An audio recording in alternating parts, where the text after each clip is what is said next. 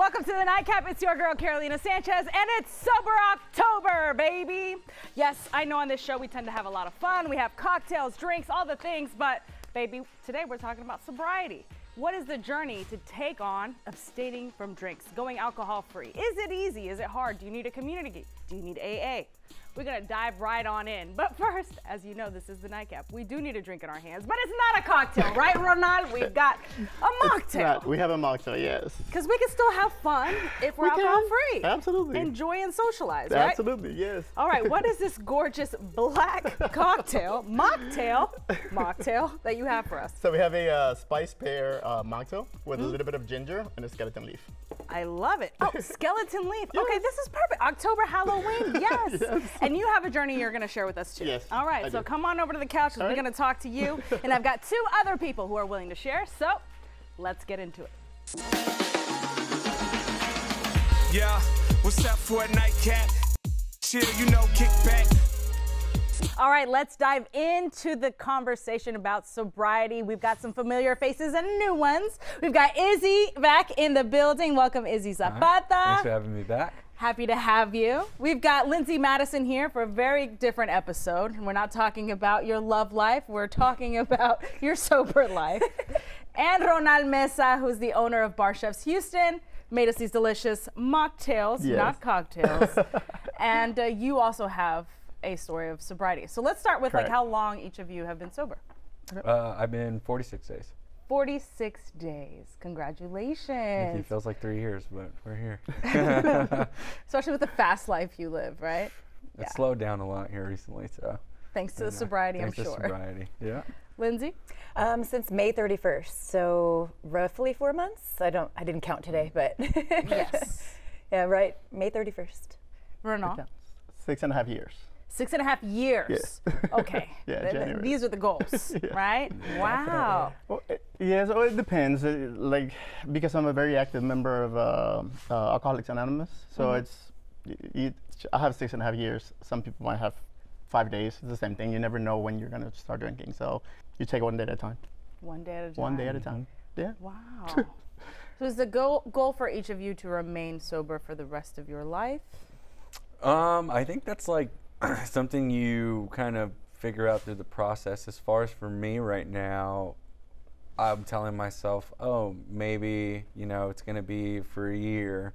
But then, you know, being around people in the AA community and, you know, people online, they say once you kind of get past a certain point, you hit a point where it's like, well, I don't even want to go back. Okay, so Ronal and Izzy are part of AA, right? Lindsey, you're not part of AA. No, this was a lifestyle change for you, right? Yeah, I wasn't really a big drinker. One day I woke up and kind of realized that I'm drinking poison and I don't want to, why would I poison myself? I eat organic, I try to live a very healthy lifestyle, so why poison myself? And then I feel like dirt the next day. And the last time I drank, I drank one mimosa and I could not get out of bed. So it was that easy for you to just wake up one morning and be like, baby, I am not touching alcohol again. I said a prayer for God to break any chain from my life that he did not want on me. And the next day, literally, I'm going to sound silly, but I was like, I don't think I want to drink anymore. It was that simple of a thought, and I've not gone back. I had one mimosa within that time, and that's when I felt like I was dying, and I said, I'm not doing this anymore. Not doing it anymore. No, it's pointless. So what are you holding on to each day? Because I'm sure you're still a social butterfly. You're dating, like, you're presented with drinks constantly. Oh, yes. Everybody is. Yeah. Right. Especially you. We're going to talk about that. So how do you choose? Well, I'm 40 now, and every time I drink, I get lines all over my face. That's a really big motivator. My kidney and liver feel inflamed. My GI tract, everything inside of me feels inflamed, and I look older, I feel older, and so it's easy for you to say, it is. No mas. I mean, once in a while I get tempted. My best friend's birthday, she had a wine tasting, and it was a little, I had to have help from my friend to not at least taste a glass, but I did well. I didn't drink anything. That's awesome. Yeah, I was really proud of myself. A pat on my back. There you go, girl. All right, Izzy, you have a very public life. people have seen you in all shapes and forms, from Love is Blind to Perfect Match, and then of course the social media drama. It was funny. It was fun to see the back and forth drama, but then to see you say, you know what, I'm choosing a new life of sobriety. It was like, oh, like he's taking some accountability for his past choices. Yeah. So how was that for you to decide, like, baby, I need to let go of the drink for a bit? Yeah. I mean, I just kind of reflected, you know, from TV shows. I was always drunk, known as the drunk. To the poor decisions that I've made in my normal life. I think really hitting rock bottom with, you know, all the drama that happened on social media. I just really wanted to take accountability, and the common denominator for me was alcohol. It would make me make decisions that I didn't even remember making, and I couldn't control it, and that's what I knew. I had the issue. I couldn't just go and have a drink or two at dinner. It was like, I need to have a drink and I need to black out, and substance abuse on top of that. And so I finally just woke up one day and wanted to fix everything that I, you know, had ruined, whether it been people, situations, anything like that, and more so myself. Just like Lindsey said, I feel like puffy, eyes red all the time, and the depression that came afterwards. You know, the next day, I think for me, I'm a very sensitive person, and so you know, all that depression that came along with it, I was like, I'm tired of feeling this way. I felt like I just kept waking up to kind of just cover the depression with alcohol. So it was a never-ending cycle.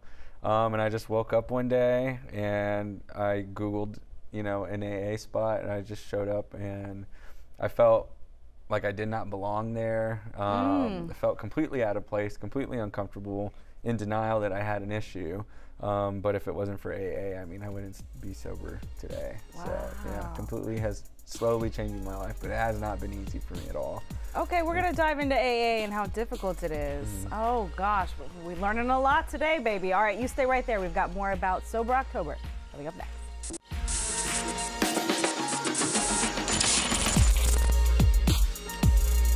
Welcome back to the Nightcap. We've been discussing our journeys into sobriety with Izzy, Lindsey, and Ronal. Izzy, before the break, you were talking about your journey and how you've approached AA, Alcoholics Anonymous, which I feel like really is anonymous. You don't really know much from the outside, except that people who want to be sober or are trying to be sober go to these events. So AA has been great. Honestly, it's been what's saving me. What's been difficult for me is that I cut everything cold turkey. So if you're thinking of going sober and you understand that, you know, you may have an issue, I would recommend seeing a doctor, and don't just cut it cold turkey, because your body will completely have so many different withdrawals. It's not good for your health. Oh, wow. Mental health as well. I just had to get medication. I tried to do it with no meds, no nothing, but Crazy. You can actually pass away from Yeah. alcohol withdrawal. Actually, you get a seizure and you die. That's crazy that you did a cold shift like that. yeah. And I was just Yeah. like spiraling. You can. would have thought it would have been great, but I was just getting worse and worse and worse, and I almost committed suicide the other day. Oh, So I just got out of no. a psych hospital yesterday. So No. yeah, so for those, I mean, don't cut it cold turkey. I definitely needed medication, so it's definitely been a struggle, but AA has saved me in the sense of hearing other people's stories. When you're going sober, you feel so lonely, you lose friends, you don't fit into places is what you feel like. You go through a whole life change in a snap, and AA is the one place that will help you feel normal somewhat, because you can relate to all these people, and it's a place where you know absolutely no one and you feel like you don't belong, but every single person in there loves you and will be there for you, and it was just honestly an amazing feeling. So that's why I go back, you know, all the time for it. And but how it's does hard. AA work for the two of you who are part of it? Like, They're you essentially just show up? Like, you do. There's actually an app called Open Chair, and it tells you all the AA meetings that are near you and what time the meetings are, in case you need to drink and you need to hit a meeting right there and then. And it's nationwide. Wow. So you show up and you sit down if you're drunk or you're high at the time, you just try, you don't talk. They recommend for you not to speak, but you can go if you're drunk, you just don't speak. And they know, they can see, you know, an alcoholic knows another alcoholic, so they know you're struggling, so they'll try to help you out. And then once you get in the program, then you become more familiar with the faces. After the meeting, or they have like coffee breaks, everybody will come up to you, introduce yourself, etc. And then eventually you get a sponsor, and then that becomes your best friend for the rest of your life. Wow. Izzy, do you have a sponsor? I do. Yes, I do. But that's one thing I've also learned. Like, yes, you get a sponsor. It's highly recommended. But not every sponsor will be for you. It's like a perfect example when you go to therapy. Therapists. You got to go through different therapists to find the one for you. It's the same thing with the sponsor. So, you know, unfortunately, you can fire them. It's not something that, you know, it's a great thing to do. You want to do, right? You don't want to do, but like at the end of the day, you're there for yourself, and you got to find what works for you. So you're on the hunt for a sponsor. Well, I still have mine, but yeah, I think, you know, it's time to find, you know, a new one. You can have those sponsors. You know, you can. It's fine. You can have See, sponsors. this is news to me, so I'm still learning. Like, this guy's got 6 years. I got 46 days. Like, there's still a lot that I'm learning through the process. So yeah. I love it. Okay, Ronal, we haven't heard from you. So coming up next, Yes. we're going to hear Ronal's story of 6.5 years of sobriety. You stay right there. We'll be right back.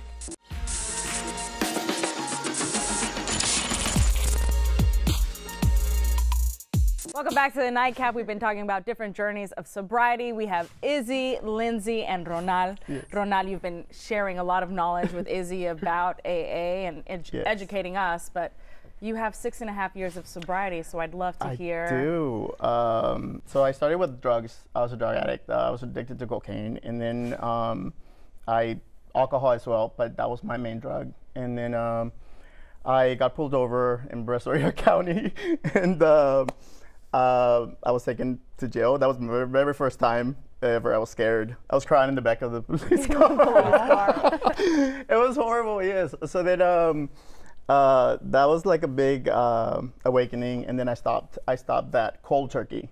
But then yes. Okay. But then I doubled up on the alcohol to make up for it. And then that was horrible too, you know, because it's alcohol is legal at the end of the day, so it's more accessible. And I just got diagnosed with cirrhosis stage 1 and 2. But once you develop cirrhosis, it's pretty bad. But I think what a lot of people don't understand is, I do believe alcoholism is a disease. So once you get to a certain stage of alcoholism, it's not you anymore. It is a bigger monster that kind of takes over. Because the things that I did when I was drunk, I look back at it right now and I cringe. I cannot believe that was me. Shame, I feel guilt. so much shame, and I can't take it back. I ended up in the hospital because I kept drinking. Even though I was diagnosed. Even though you knew the cirrhosis diagnosis. I went through 1, 2, 3. I couldn't stop. I told everybody that I was, but I would hide little bottles of Crown Royal under my pillow because I would get the shakes in the morning. It got so bad that I would wake up and I would have shakes. So the first thing I did, I was just take my little shot, and then the shakes would go away, and it was okay. I was a functioning alcoholic, and then I was a bartender to top it off, so I had access to alcohol all the time. So I was drunk pretty much 24/7. Wow. And I did that for a very long time. So what was the breaking point? I went to sleep, and then I woke up, and I thought that I needed to pee, and I went to the restroom, and then I needed to burp, and when I burped, there was a big chunk of coagulated blood, and I thought I was dreaming, actually, as a matter of fact. Suddenly, I just realized I wasn't dreaming, and everything kind of came into focus. So after that, I started projectile vomiting blood everywhere. Oh my God. Everywhere. And then I was like, so then I, everything kind of came into focus. I was like, I gotta call 911, I gotta unlock the door in case I pass out. And I was so far away from the front door. So everything is like tunnel vision. And I don't know who chose, I guess, I don't know, God, but I chose to fight. My body chose to fight. So I called 911. I had 911 on the phone with me, and I was like, I was vomiting, then it would stop, and then vomiting, it would stop, and it was so much blood. I remember so much blood everywhere, and I'm like, in my mind, I'm like, there's no way I'm gonna survive. Like, there's no way. And fire department got there. They gave me little bags to measure how much blood I was vomiting, but you were filling them up. Yeah, I was filling them, and the fireman just So the ambulance got there, and they were kind of scared to go in because it looked like a blood scene, it looked like a crime scene. It was really bad. And then I was feeling a little weak at that point. A little? What do you was. mean a little? But I was still conscious, like I still kind of knew what was going on. Were you drunk when this was happening? I was, yeah, absolutely. Not drunk, but I definitely had alcohol in my system. Yeah, for sure. So they took you to the hospital, I assume. They took me to the hospital. That was the last thing I remember. Then I woke up 3 days later at Baylor in the medical center. I thought it was a Tuesday and it was a Friday. Because what happened was a varices in my stomach ruptured when I was asleep. And the fact that I got up to go pee saved my life, essentially, because I would have bled to death asleep. So then they eventually told my family that there was one more procedure that they could do, which is the TIPS procedure. If that procedure wasn't done, that they were just gonna have to disconnect me and let me go. At the time, the procedure only had a 30% survival rate. They chose the procedure, and it was successful. I needed to be on the liver transplant list. So in order to get on the liver transplant list, as if you're an alcoholic, there's stages. You have to go to AA for 3 months and get signatures. They don't want to give you a perfect liver if you're gonna ruin it again, essentially. So I had to learn how to walk again. I was like skin and bone. It was so bad. So I ended up I Googled AA near me, and I was so scared to go to AA. I was so scared. That wasn't my first time, but I had gone to AA drunk before. So it's different when you're drunk because you have that power, you know. Sober, I was like a little deer just like behind the door. So I just went, sat down for a couple of days, and then I eventually just started talking to people. And I asked a lady called Ola if she wanted to be my sponsor. And she was like, I would love to, baby, but I can't. She was like, it has to be the same sex. So she recommended me to Roland, who I would have never in my life would have chosen. He's like an old, he's like an older black man, very grumpy. Yeah. So it's so funny because he's my best friend still. So you went to that first meeting sober, and you've been going ever since. I went. Well, my hope was to still get on the liver transplant list because I wanted to live. I wanted to get a new liver. So I ended up going every day. I would get signatures, and then when I went to get tested again, they told me that I didn't qualify for the list anymore because my liver had regenerated enough to not need a liver anymore. So I take medication. I take a syrup every day. I spent 10 years drunk. It was bad. And so as soon as I got out, I started my own business. Then I started my second business. And then I started. Now you're 6.5 years sober. That was 6.5, and yeah. an inspiration to people watching at home. Yes. And I assume Lindsey and Izzy as well. So yeah, thank you for sharing. Of course. Thank you to all of you. And now you have to make a cocktail with Of me. course. All right. Excuse me, a mocktail. Damn it. Number one. All right, we're going to talk a little bit more coming up next. You stay right there.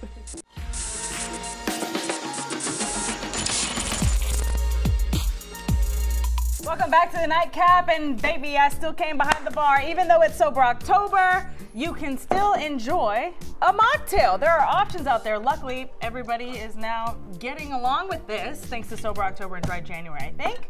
All right, and you're making that delicious cocktail. I am. Mocktail. That's 2 roosters.